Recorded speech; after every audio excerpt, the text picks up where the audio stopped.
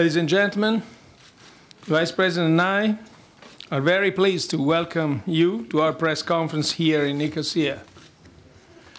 I would like to thank Governor Georgiadi for her kind hospitality and to express our special gratitude to her staff for the excellent organization of today's meeting of the Governing Council.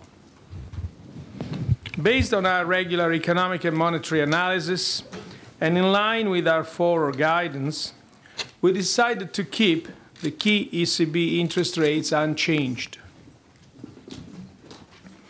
As regards non-standard monetary policy measures, the focus is now on implementation. Following up on our decisions of 22 January 2015, we will, on 9 March 2015, start purchasing euro-denominated public sector securities in the secondary market. We will also continue purchasing asset-backed securities and covered bonds, which we started last year. As previously stated, the combined monthly purchases of public and private securities will amount to 60 billion. They are intended to be carried out until the end of September 2016 and will, in any case, be conducted until we see a sustained adjustment in the path of inflation, which is consistent with our aim of achieving inflation rates below but close to 2% over the medium term.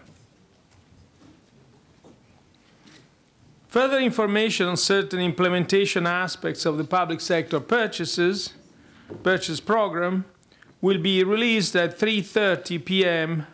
on the ECB's website.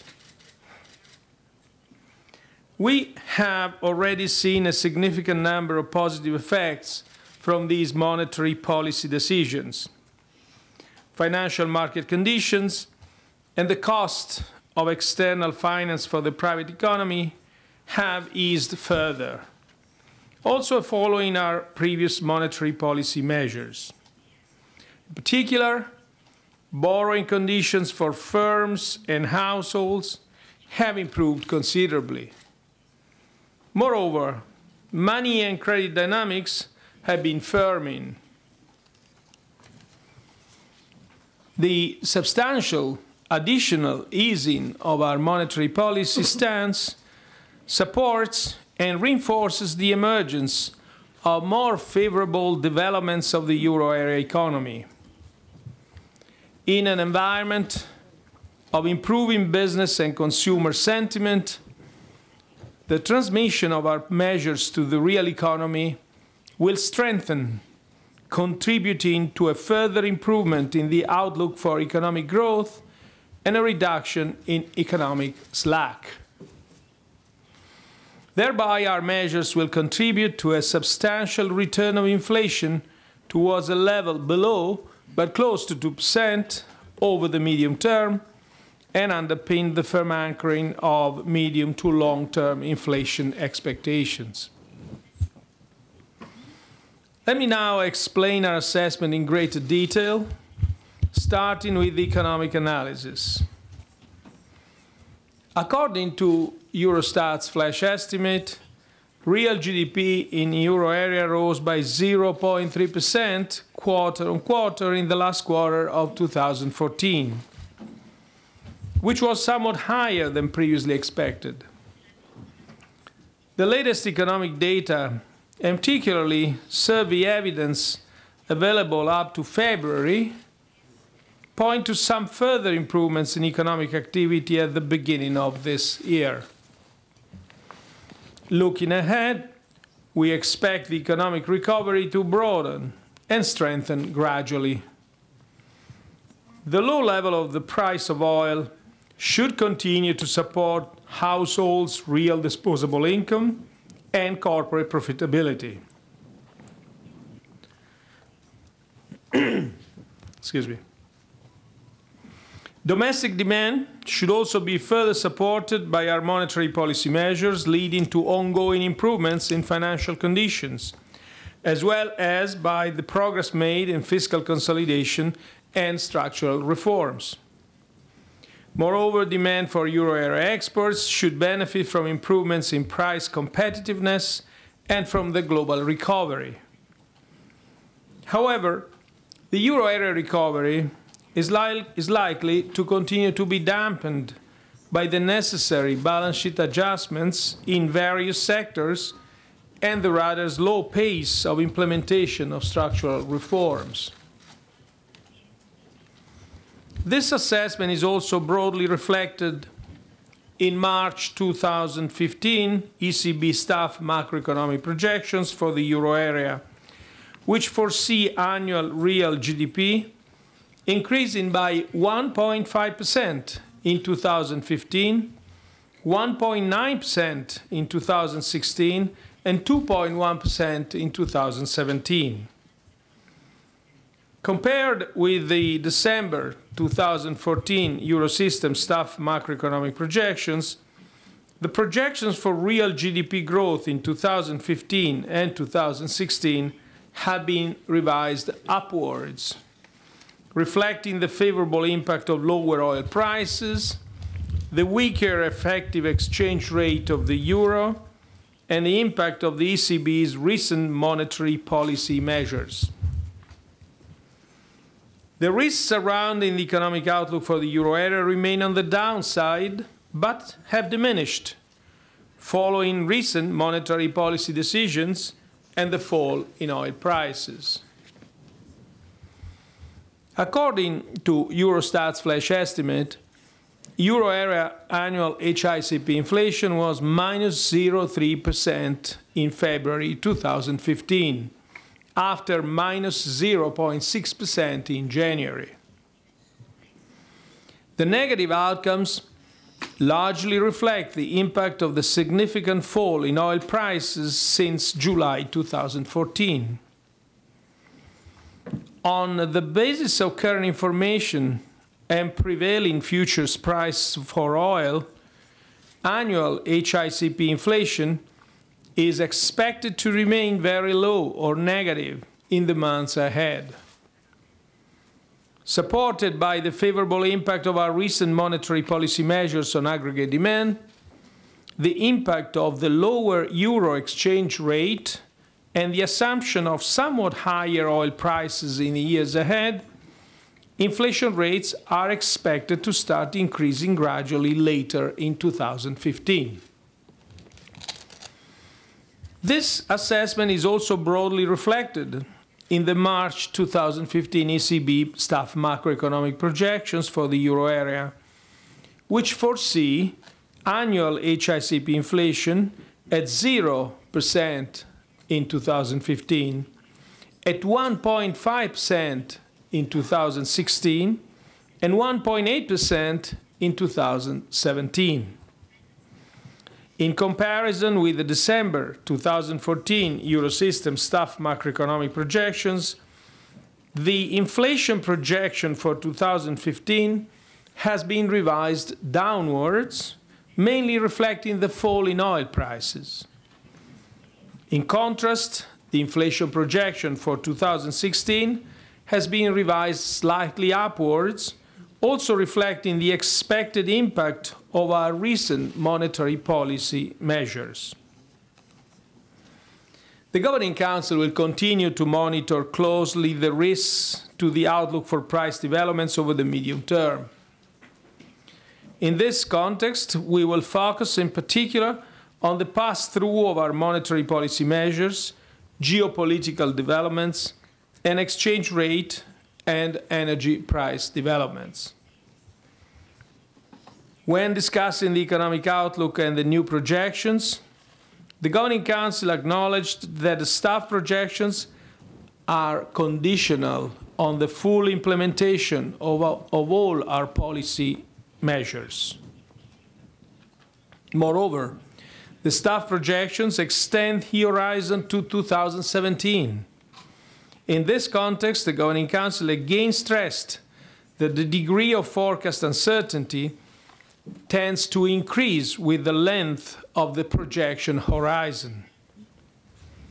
Turning to the monetary analysis, recent data confirmed the gradual increase in underlying growth in broad money, M3.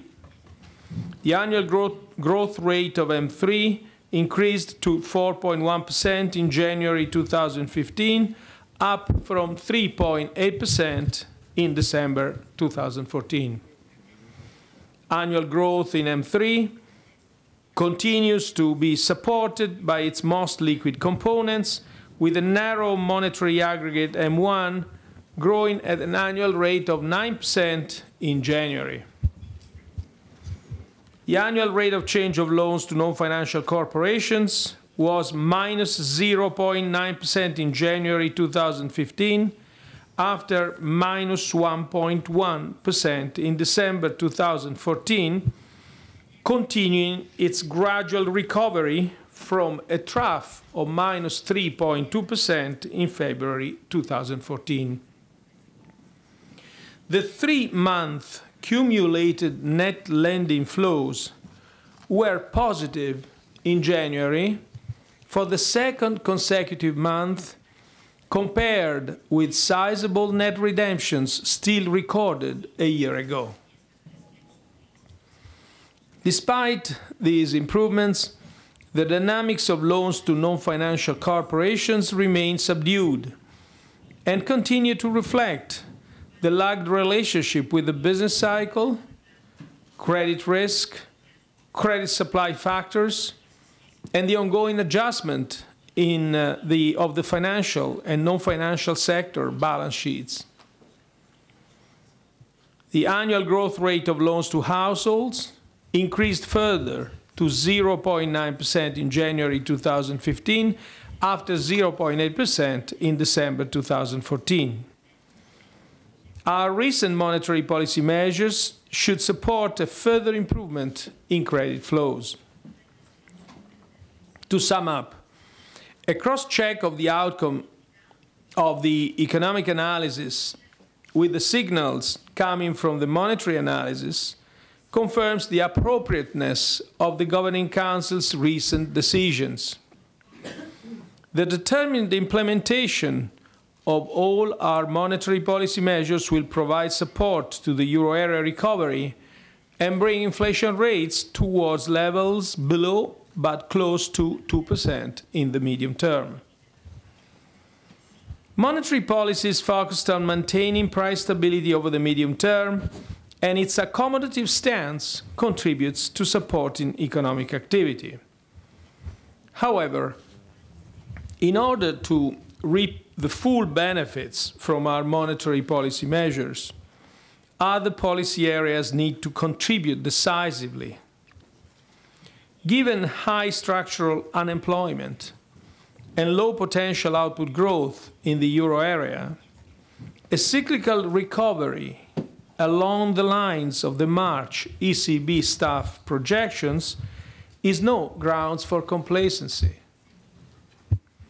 In particular, in order to increase investment, boost job creation, and raise productivity, both the decisive implementation of product and labor market reforms and actions to improve the business environment for firms need to gain momentum in several countries. It is crucial that structural reforms be implemented swiftly, credibly, and effectively, as this will not only increase the future sustainable growth of the euro area, but also raise expectations of higher incomes and encourage firms to increase investments today, bringing forward the economic recovery. Fiscal policies should support the economic recovery while remaining in compliance with the Stability and Growth Pact. Full and consistent implementation of the Stability and Growth Pact is key for the confidence in our fiscal framework. In view of the necessity to step up structural reform efforts in a number of countries, it is also important that the macroeconomic imbalance procedure is implemented effectively in order to address the excessive imbalances as identified in individual member states. So we are now at your disposal for questions, and as usual, questions about Cyprus will be addressed first by the Governor of Cyprus. Thank you. And could I also ask everyone to limit themselves to 2 questions so that we can get through as many people as possible. And I'll start with Jeff Black.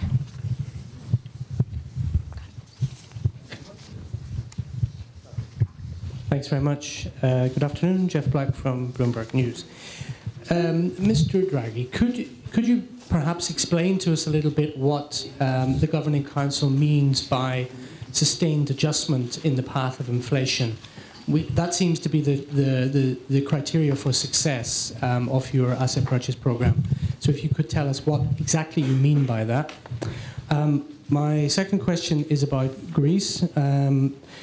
The Greek government would like to be able to fund its short-term obligations by issuing more T-bills.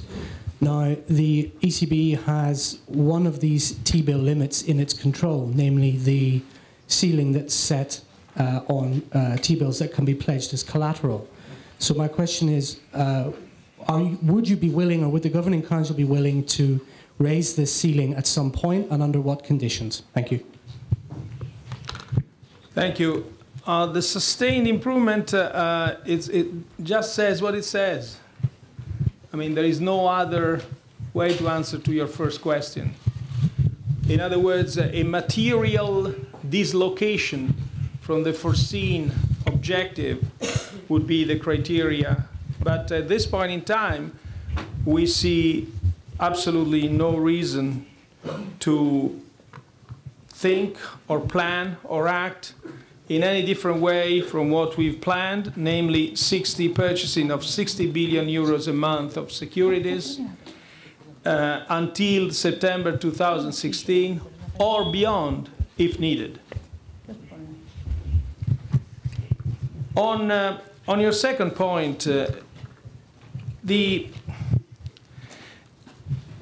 you know, I mean, I'll say more things. Probably there will be more questions about Greece, about ECB, and so on. But just a quick answer to your question is the following: the ECB is a rule-based institution. It's not a political institution.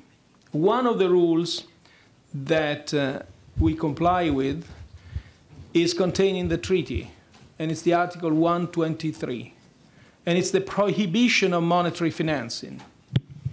Monetary financing is when the central bank of a country prints money to buy the government bonds of that country.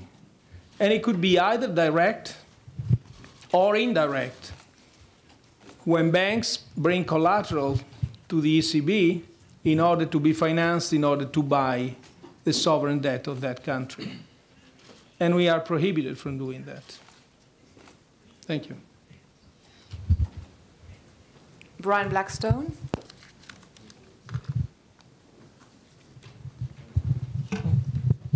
Brian Blackstone with Wall Street Journal. There are more and more government bond yields that have turned negative in the Eurozone. You said in January that negative bond yields wouldn't prohibit you from doing QE, but is there a limit to how negative these bond yields can be in order for you to purchase bonds at a negative yield? And my second question is, we've seen a major impact in the financial markets from the run-up to QE, the QE decision, equity prices at record highs, bond yields at record lows. Is there a danger that this policy is going to widen the wedge between the rich and the poor? People with access to financial markets are going to benefit, but the people in the Eurozone who are without a job or are struggling might not see the fruits of the quantitative easing decision as much as people with access to the financial markets. Thank you.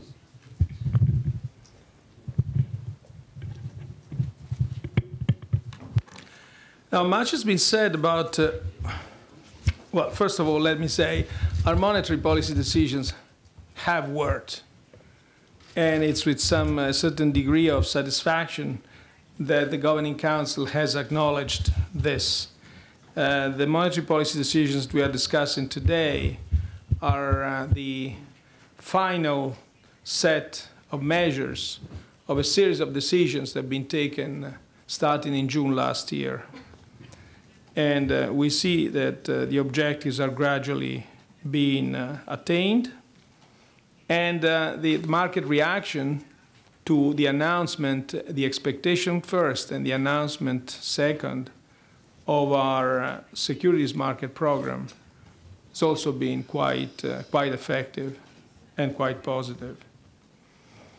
Now, we haven't even started that a lively discussion about whether we'll actually be able to do this has developed. It's quite interesting that until a month ago, nobody had any doubt that public debt, sovereign debt in the euro area was actually very, very big. And now some people worry that we won't have enough bonds. Incidentally, I'm told that the very same statements were made when US and the UK started their bond buying program. So but the bottom line of this is that maybe complexities, we think they are not relevant. We observe that half of the euro bonds are outside the euro area.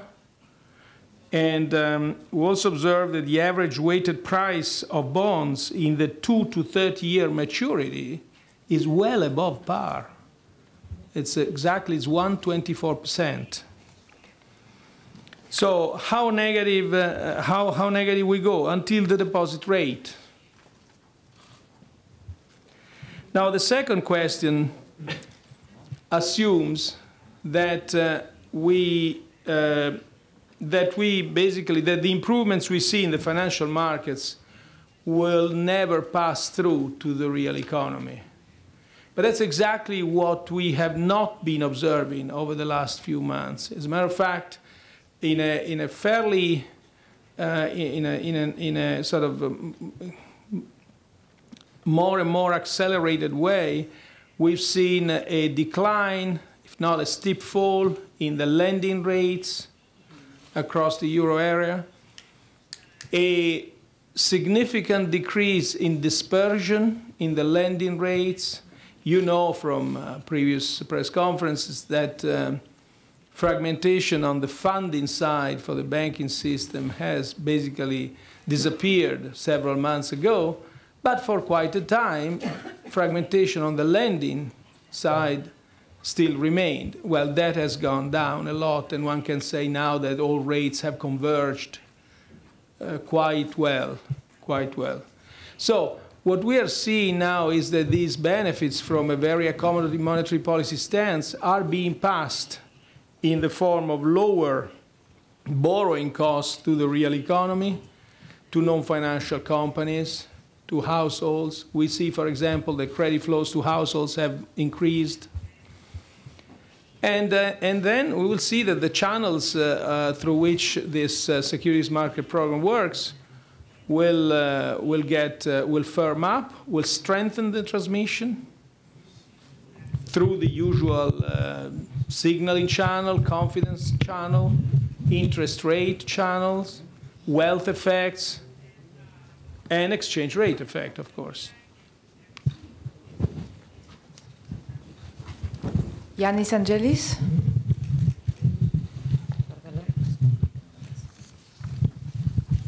Ευχαριστώ. Θα μου επιτρέψετε να κάνω την ερώτηση στα ελληνικά για λειτουργικούς λόγους για τα ελληνικά μου ΜΟΕ. Θα ήθελα να ρωτήσω το εξής. I'm not getting it. Can you just give us some time to get the translation? Yeah.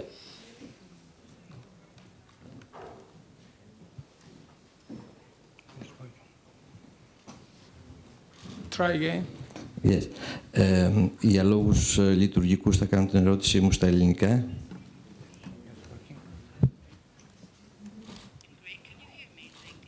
Yeah, now I can. Yes. Yeah. Για λόγους λειτουργικούς, επαναλαμβάνω, θα κάνω την ερώτησή μου στα ελληνικά. Λυπάμαι αν σας κούρασα. Δύο ερωτήσεις.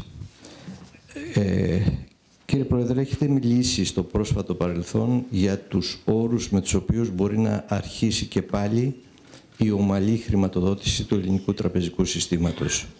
Θα μπορούσατε να κάνετε με πιο συγκεκριμένο τρόπο σαφείς τις προϋποθέσεις, τόσο όσο αφορά το δημοσιονομικό σκέλος, όσο και ως προς το είδος των μεταρρυθμίσεων που ένα πρόγραμμα όπως αυτό εσείς θεωρείτε ως εγγύηση μπορεί να ξαναβάλει μπροστά ένα τέτοιο πρόγραμμα χρηματοδότησης.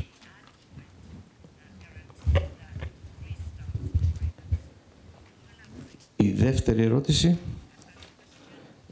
έχει να κάνει με μια διευκρίνηση. Το πρόγραμμα ποσοτικής χαλάρωσης που έχετε ανακοινώσει αφορά σε αγορές κρατικών τίτλων αλλά και ιδιωτικών.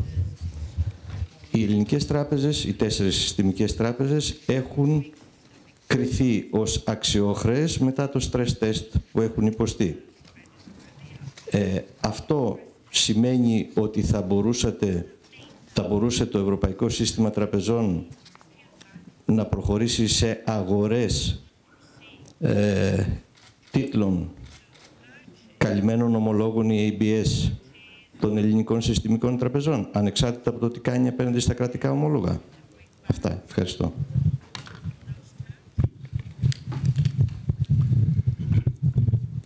Thank you. Thank you. Well, let me first say something that perhaps is not entirely known.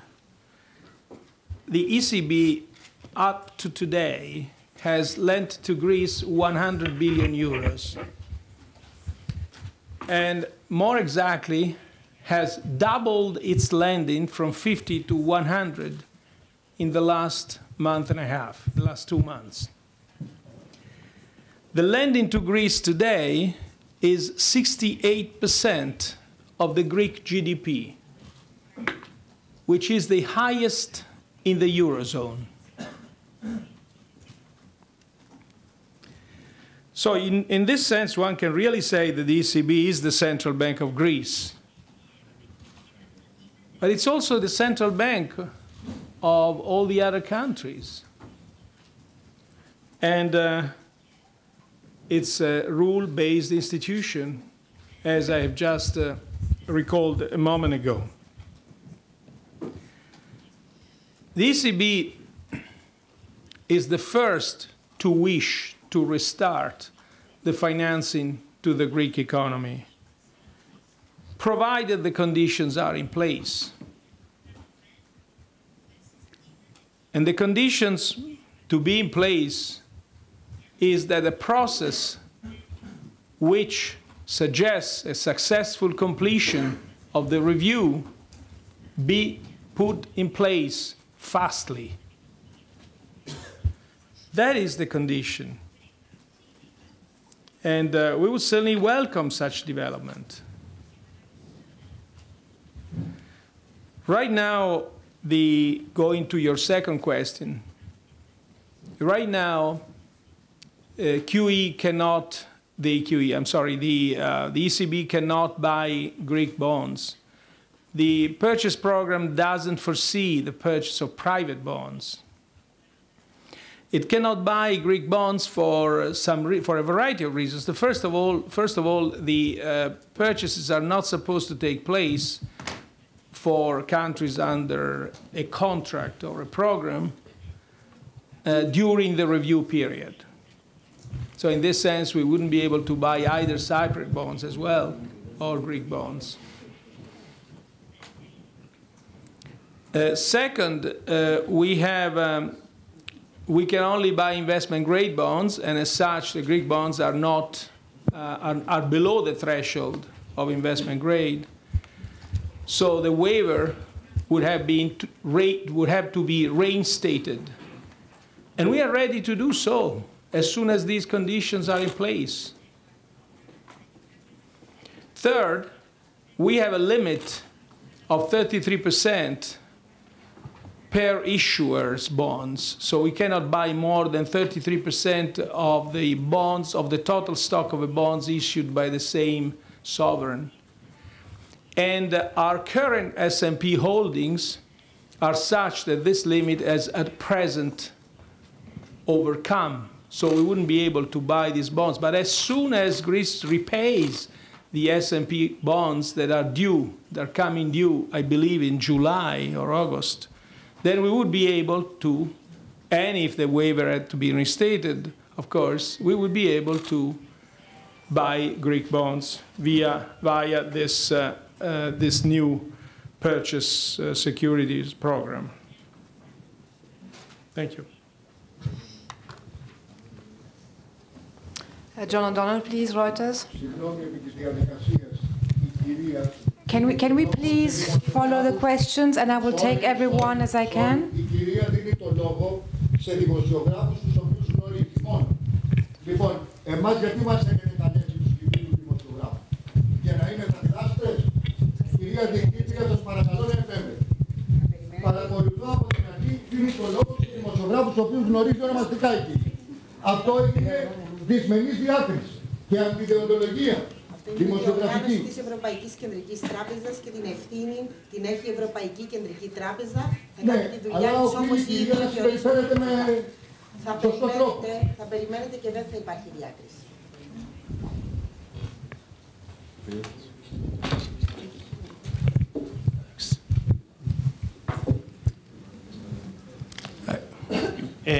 You've already outlined the degree of accommodation, financial accommodation you've offered to Greece. Much of it comes in the form of emergency liquidity assistance. Could you perhaps expand on the degree of willingness there would be to extend further emergency liquidity assistance towards Greece, and if indeed today perhaps you've already decided to extend the limit beyond the current level? And also you talked about the need to respect the Stability and Growth Pact in the Eurozone. Do you see a risk of let's say, ill-feeling in the Eurozone if large countries are given additional flexibility and smaller countries on the periphery are required to stick to stricter limits in terms of spending? In fact, yes, we've raised the ELA today. That's what the Governing Council has decided, by 500 million, if I'm not mistaken. Now, ELA, the first, I mean, as I said, the ECB is a rule-based institution. From this viewpoint, both the decision about lifting the waiver, as well as the decision not to allow monetary financing, and finally the decision about determining an ELA are all the output of rules, not of political decisions. ELA is a decision of the National Central Bank of Greece, to which the Governing Council may decide to object with a very special and demanding majority requirement if certain conditions are not in place. And one condition is that ELA can be given to solvent banks with adequate collateral. Now, the Greek banks at the present time are solvent. Their capital levels are well above the minimum requirements. And that's a positive news. A lot has been done by Greece to strengthen its banking system. Capital has been raised, there have been restructurings, there have been consolidation. Some of the NPL, the non-performing loan problems, have been addressed. So today, the Greek banking system is solvent and is key to provide credit to the Greek economy. It's absolutely essential that this solvency be maintained, because that is the precondition for the ECB to be able to allow ELA, and therefore financing to the economy, financing to companies and households in Greece, and the private sector in Greece. And this is important. I'm saying this because if there is in place a certain communication that creates volatility in the markets, this communication destroys collateral, increases the spreads, and destroys collateral. undermines the solvency of the Greek banking system. Communication is absolutely essential. So that's the most important thing that we can do today, is to preserve the solvency and the robustness of the Greek banking system. And also, to this extent, the ECB has asked the Eurogroup members to make sure that the recapitalization fund of something around 10 billion euros be readily available to face any sudden negative contingency that might materialize now. So the ECB has presented this request. Some language in the last Eurogroup statement reflects this, request by the ECB. The second question was? If large countries are given flexibility in terms of budget targets, whether or not there's a risk of ill feeling in smaller peripheral countries who stick strictly to the target. Well, I don't want to I don't want to comment on the ill feelings, but certainly, what I would suggest is you go back to the last, let's see, 15 and plus years, and look at which countries have been most often in the excessive deficit procedure over the last, say, 15, 16, 17 years, and then draw a conclusion from there. But to address your point, there is a sentence here that says full and consistent implementation of the Stability and Growth Pact is key for confidence in our fiscal framework. Thank you. Estos pasos.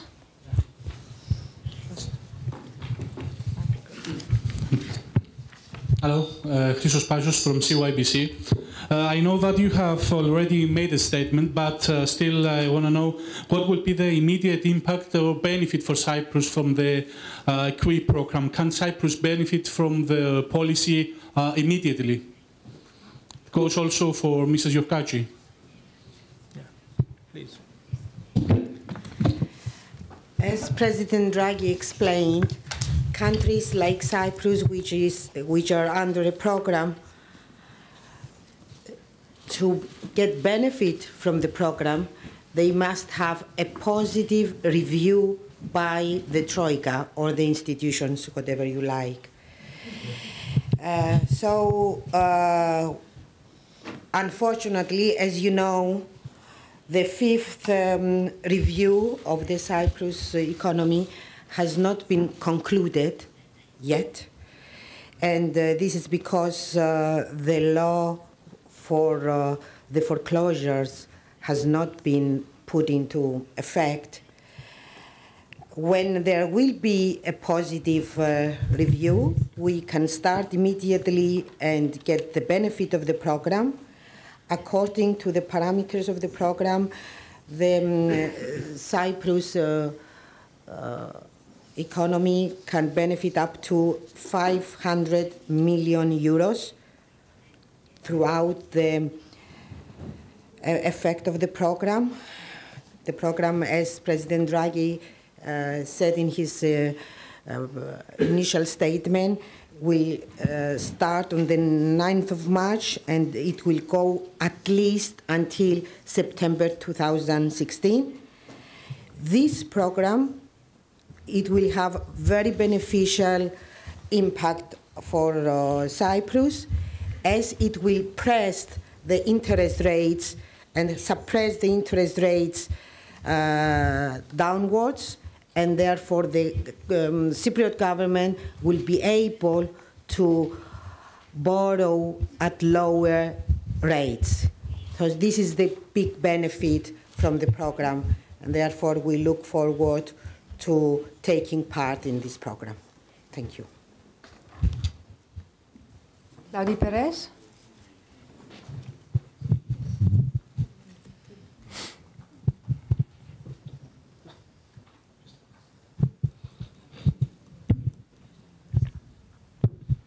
Hello, President. This is Claudio Perez from El País, the Spanish daily. In the last weeks, we have seen negative yields in public debt, in some public debts. In Germany, even in 5-year bonds are in negative territory, as you certainly know. Do you think these countries, Germany in particular, should use this new fiscal space to guarantee the effectiveness of the monetary policy transmission mechanism? And a second question, if I may. You take the decision about the Greek waiver on February based on your doubts of the successfully conclusion of the program. Why the extension agreed by the Eurogroup and the list of reforms sent by Mr. Varoufakis is not enough? Thank you. Well, the answer to the second question is we decided to lift the waiver, but let me step back. We decided to have a waiver in place at the time when there were reasonable assessments for a successful completion of the review of the program. In other words, by and large, the program was on track. And let me explain why this is so. We have this rule that says we can't accept as collateral bonds that are below a certain threshold. The Greek bonds at present time are, and were even then, below this threshold. However, if certain conditions are in place as far as the economic policy is concerned, that would make the ECB and the Governing Council think that in some time from now, these bonds would become again eligible, would be rated above the threshold. Then there are the conditions for the waiver. And that's the decision taken at the time. Then we assessed that these conditions were not in place. It's quite clear that in mid-February, when we decided this, the program was not on track. And it was not only an assessment that we were making, it was an assessment explicitly stated by the government. So at that point, we really had no choice. Having said that, we stand ready to reinstate the waiver as soon as we are able to make a positive assessment about about the likelihood of a successful completion of the review. On the first point, I frankly don't want to pass judgments on specific individual countries' fiscal policies. What I could say, however, is that the monetary policy measures that we've decided on January, but also for the previous ones, to be fully effective, need first and foremost strong structural reforms. That is otherwise we can provide as much credit as possible. We can refinance the banking system so that they can lend as much money at the lowest interest rates. But if the structural conditions are not in place, there will be little incentive to use this credit. I'm not saying that these measures are not effective. I'm saying that their effectiveness is going to be lower.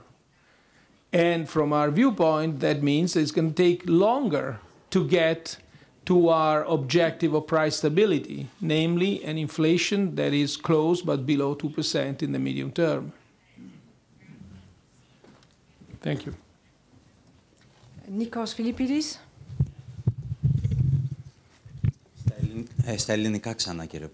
I will speak in Greek once again, Mr. President. In Greek, I will speak in Greek. Can you hear me? My name is Nikos Philippidis from Sky's channel in Greece. I would like to ask you, I heard you say, and I was glad to hear you say, that you've approved the 100 billion liquidity to our country, but we see that in the last 20 days, you said that you decided this about political criteria because the momentum of the new government had been prevented, let's say, stopped. The question is, since the liquidity goes to the banks, first, the Greek banks, are they safe? And second, your decisions, up to which level are they affected by the political decisions of the ministers of the Eurogroup? Thank you.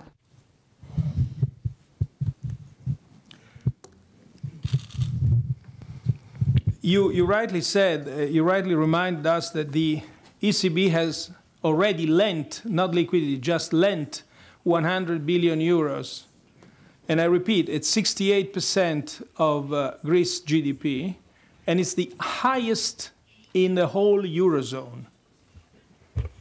And it has doubled this amount in the last 2 months.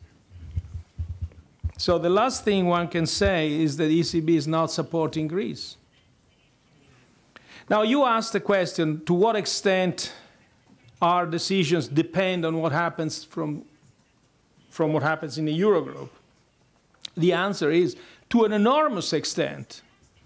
If there is an agreement about, call it contract, call it whatever you want, our underlying, our background changes completely.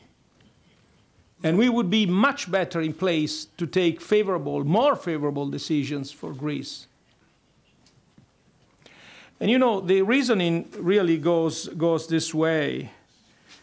First of all, once a country has a contract, then disbursements could take place, could be restored by the member states. Then market access could be restored. And when there is market access, one could get back the waiver, not necessarily after market access, but basically all these things go together. But most importantly, if there is market access, many of our concerns about monetary financing would disappear. Because if the government has the capacity to finance itself on the market, then the issue of having banks financing the government would disappear. So the ultimate result of all this is that flexibility to the Greek government economic policy would return within the contract that the Greek government would define with the other members of the Eurogroup. Thank you. Claire Jones.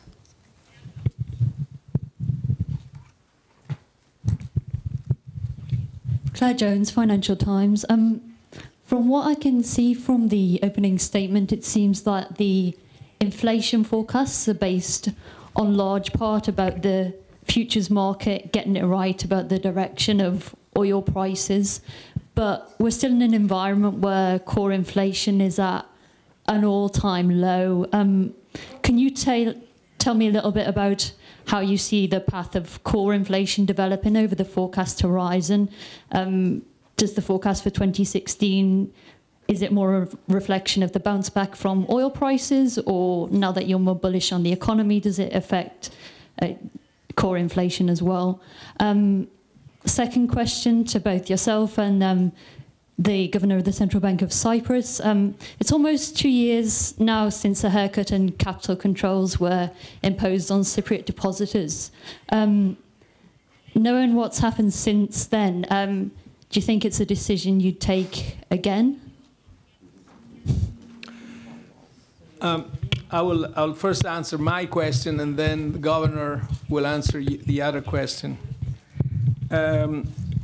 You are absolutely right. Core inflation is still low, although we've noticed just today that one of our measures of inflation expectations is now back to a fairly high level. I wouldn't say an all-time high, certainly not, but a 3 months or 4 months high, yes, I'm pretty sure. So that is another news. But I wouldn't rely too much on point observations, because as they come, they also go. What we can say safely is that our monetary policy decisions of this one, but also the previous ones, have stopped a decline in inflation expectations that had started at the end of July last year, and it became more and more marked by year end. Now, it is true that our projections of inflation are basically, as you said, based on oil price, futures oil price, but also there are other factors which play a role for core inflation. And one, of course, is, again, our monetary policy stance and its effects on the exchange rate. The second one is the closing of the output gap that we foresee happening gradually between now and 2017. Another factor is that a real disposable income is being supported by, again, not only by oil prices, but also by our monetary policy stance. And here, the channel through which this may happen is the following. Our monetary policy decisions have significantly decreased the risk of second-round effects coming from lower oil prices on inflation. You remember when we discussed the effects of lower oil prices a few months ago, we said they're a good thing, but also there is a potential negative side to that if these effects produce second-round effects, which could have a deflationary impact. Then people will actually save more and consume less. We believe that our monetary policy decisions have avoided this risk. Therefore, we foresee a savings rate which remains what it is today, and the recovery where consumption gradually strengthens and firms up. Now, all these factors will have an impact on core inflation as well. Thank you. No, there is another question here for you. Yes. So, the decisions were taken in March 2013, 2 years ago, and they were very painful for the country and for its people. However, it is my view that under the then circumstances, there was no other way. We should have taken measures long before the very difficult decision was taken. Now the question was with regard to the capital controls. Capital controls also were inevitable until the restoration of the confidence to the banking sector. But this is a decision taken by the Minister of Finance after the consultation with the Governor of the Central Bank. And I can assure you that it is the view of the Minister, of the Government, and of the Governor that these capital controls will be soon, the very few capital controls which are still in place, very few, only 2 or 3 measures, will be very soon lifted before the end of the first quarter of the year. Thank you. Sara Gregorios. Question to Mr. Draghi. Mr. Draghi, if I understood you correctly, you said that during a review, no program country could participate in the QE. Don't you think that it's a bit suspicious on behalf of the ECB? Why during those 15 days no QE would be allowed for a country under a program? And my second question is, you yourself last night during the dinner with the President of the Republic referred to Cyprus's good record of program implementation. Given this positive assessment by you, is the ECB considering approving a request submitted by the government of Cyprus for the conversion of the ELA, the emergency liquidity funding of Bank of Cyprus, to a long-term bond? Thank you. On the first issue, is the same condition we have in OMT. During a review process, we don't want to, because of influence, the review process via conditions that are special conditions for market access of the country. So it would be an element which would interfere with the negotiations. So that is a standard rule that we have in place. We had in place with OMT as well. On the second point, I'm not sure I know anything about that, but it's just I give the floor to the governor. With regard to the first question, let me add to what President Draghi said, that one prerequisite to participate in the program is that you have a positive review. Therefore, during the review period, you cannot participate in the program anyway, since you need to have a positive review. With regard to the second question, with the ELA, of course, President Draghi was there in the meeting with the President, and we have to remind you that, as he said twice during his opening speech, ECB is a rule-based institution, and ELA is extended under a framework and rules of the ECB. Within these rules, I can assure you that both the governor, the central bank, and the government is doing the best for the country. Thank you. I'll give one last question to our host. I saw Yannis Saitanadis.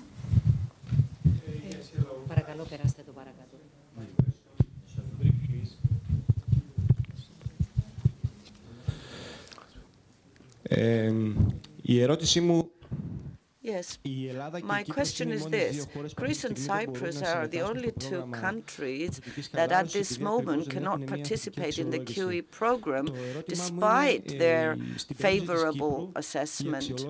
For Cyprus now, the assessment is open up to the summer. How long do you think the Cyprus economy can last for this assessment?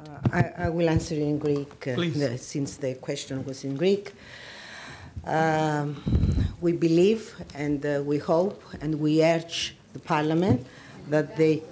Oh, sorry.